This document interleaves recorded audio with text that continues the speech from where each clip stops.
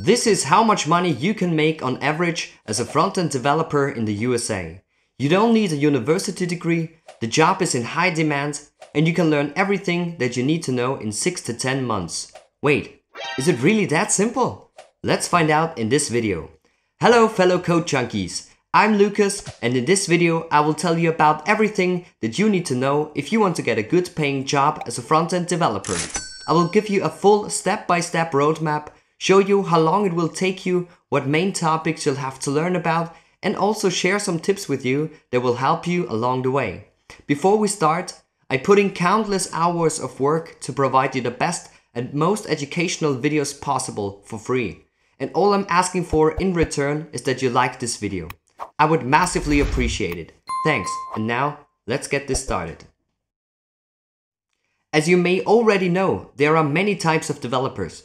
You can become a front-end developer, a back-end developer, a game developer, a mobile developer, software developer, full-stack developer, and so on. But in this video, we focus on the roadmap for becoming a front-end developer. If you want me to cover the roadmap for other types of developers as well, comment down below, maybe I'll do another video like that.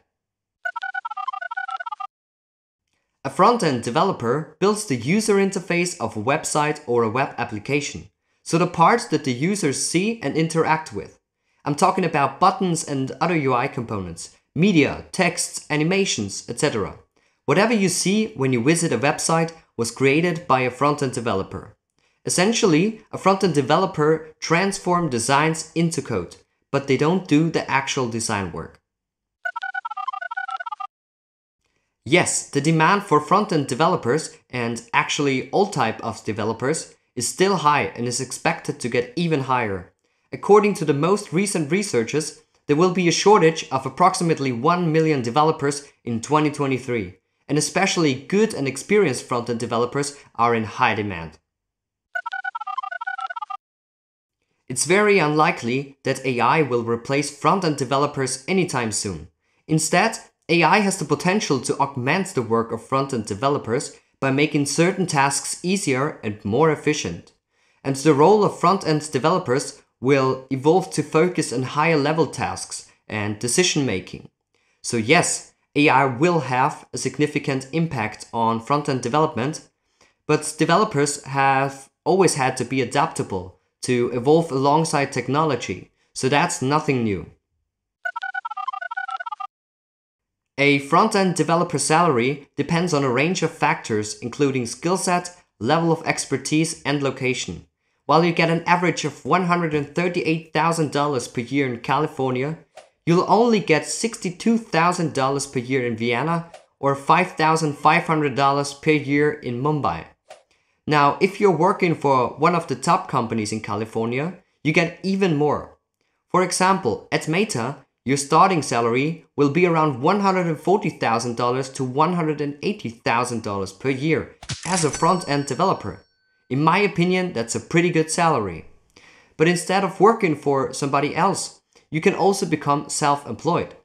For example, as a freelancer in this field. You can do it on a full-time basis or as a side hustle, and it could bring in even more money and offer more opportunities than a regular job. So there are many ways to make good money as a front-end developer. Let's take a closer look on how to get there with my 5-step roadmap. The first thing that you need to do is download a code editor. According to the latest Stack Overflow developer survey, 75% of all developers are using the code editor Visual Studio Code. I use it myself and I would recommend you to use it as well, because there are reasons why it is that popular. I'll link you the official download page in the description box below. The installation is quick and easy, and this editor is 100% free. After the installation, you need to get a basic understanding of how to use this editor.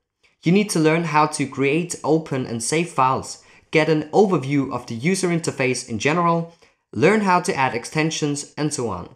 But make sure that you don't spend too much time on that. Learn just the basics. I would recommend you to use the official docs for that. I'd put a link in the description box down below.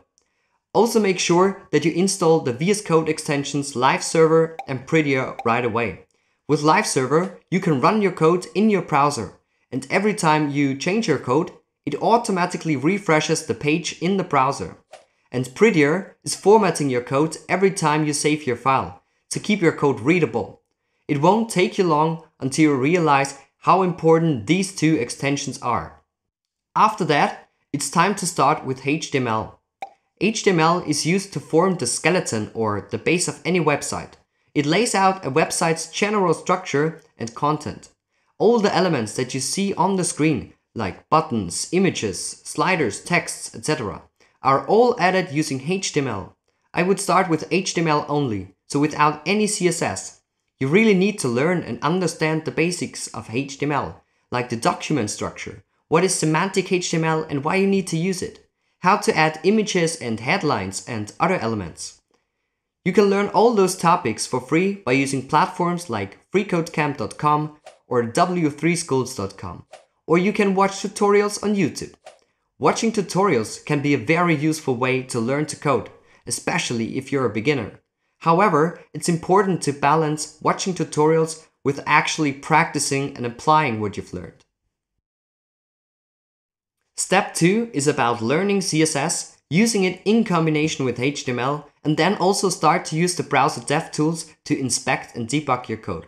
So start by learning about the CSS syntax and selectors, the box model, display and positioning, flexbox and grid layout, as well as about media queries, relative units, and CSS math functions, so that you're able to create responsive design. You can learn all those topics and everything else you need to know for free as well. And you can use the same platforms and resources that I already mentioned, so freecodecamp.com or w3schools.com, or you can watch tutorials on YouTube. Once you have that basic understanding of CSS, you should get familiar with the browser dev tools. I would recommend watching a YouTube video about it. And after that, you can start working on projects where you use HTML in combination with CSS. And believe me, it feels great when you're finally able to create real projects. But make sure that you understand what you're doing and don't just stumble from one tutorial to the other. Take your time, learn the fundamentals good, and start to create your own projects as soon as possible. This is probably the biggest and most important step. Since HTML and CSS are not considered programming languages, JavaScript is pretty much the first programming language that you'll learn, and for many front-end developers, this is also the only one they really learn. JavaScript is now the most commonly used programming language for 10 years in a row, and compared to others, it's actually pretty easy to learn, but it's still super powerful and has many use cases. I would recommend to spend at least 2 to 4 months to really learn JavaScript, for example with a full course on YouTube. Once you really understand all of the fundamentals, you can start building projects with HTML, CSS and JavaScript, and once again start to create your own projects as soon as possible and don't get stuck in tutorial hell. At this point, you pretty much learned about everything that you need to create awesome websites and web applications. You've learned HTML to create the basic structure, CSS to add styles to that structure, and JavaScript to make it interactive and to add functionality to it. But although that's technically enough to start as a junior developer, most companies still won't hire you. But they probably will after step 5. So let's continue. Once you are familiar with JavaScript, you should learn a JavaScript framework. Almost every company uses JavaScript frameworks for their front end, because they help you to easily create modern websites and interfaces in an organized way. You basically build different reusable components and then use these components to put together the sites. And that approach allows you to create faster and more efficient. There are many different frameworks, but the top 3 major frameworks used in front-end development are React, Angular, and Vue. Back then I decided to learn React. I would choose it again and I would recommend you to learn it as well for a number of reasons. Once you start working with frameworks like React, you'll also need to get familiar with the terminal, because you will use it all the time for things like creating your application, installing dependencies, or running your app in the browser. Make sure to really understand it and learn basic CLI commands so that you are able to navigate folder structures, create folders, create files, open documents, and all that kind of stuff. At this point, you probably have the required skills for most jobs, but with this extra step, you make yourself a more attractive job candidate, and that is very important since you'll always be just one of many applicants for a job in this field. The first part of this step is to learn the version control system Git. Pretty much all companies use Git to keep track of which changes were made, by whom and when those changes were made. So basically, Git helps you to track different versions of your code, and it makes it easy for you to collaborate with other developers. Learn the basics, understand how it works, and use it in your own projects. This shouldn't take much time. And the other part of this step is to learn a CSS framework as a more time-efficient way to write CSS. I would highly recommend you to learn Tailwind CSS. If you already know CSS, you'll pick up Tailwind in no time. I'll link my new crash course, which should give you all the information that you need, in the description box down below. And after that step, you are well prepared and ready to hit the job market. So yes, it is really that simple. Within only 6 to 10 months, depending on your learning pace and the amount of time you're able to dedicate to learning, you can gain all the knowledge that you need to get a job as a front-end developer. But be aware that even if you have all the skills that are required, you will still get plenty of rejections, especially if you apply for your first developer job. Just keep going and don't stop to believe in yourself. Before we move on to the next chapter, which probably is the most valuable chapter of this entire video, you need to know that if you want to become a good and successful front-end developer, it's not enough to just work hard for a few months, get a job, lean back and enjoy. No, as a good developer, you'll never stop learning again. Because there are always new languages, frameworks and technologies that you need to know about, so that you won't become outdated and get left behind. So keep that in mind as well. My 4 pieces of advice for every new developer.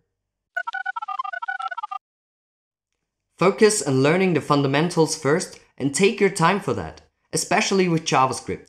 As a front-end developer, currently it's really important that you learn JavaScript well, because the JavaScript ecosystem is constantly evolving with new tools, frameworks and libraries being developed all the time. And the better you understand JavaScript, the easier it will be for you to pick up new technologies that are based on JavaScript. Have a roadmap and take it step by step, otherwise you'll get overwhelmed. There will be times when you doubt yourself and question your goals, and especially then, it is super important to have a clear plan so that you don't get lost. So stop looking for shortcuts, stay disciplined and stick to your plan. Don't get stuck inside tutorial hell. You start a tutorial, finish it, try to start something on your own, but feel like you don't know what to do, so you start a new tutorial. That's what developers call tutorial hell.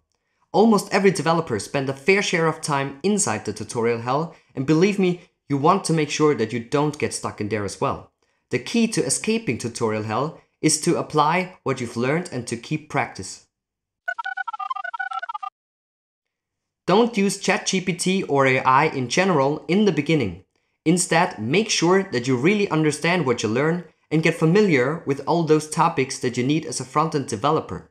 And then, and only then, start to include AI tools like GitHub Copilot, Tab9 or ChatGPT into your development process. Because if you know what you're doing and understand the concepts and topics, you can use AI in the most efficient way to really boost your productivity. That's it for this video. Thanks for watching. I hope this video provides you the answers you're looking for and gives you a good overview on how you can become a front-end developer in 2023.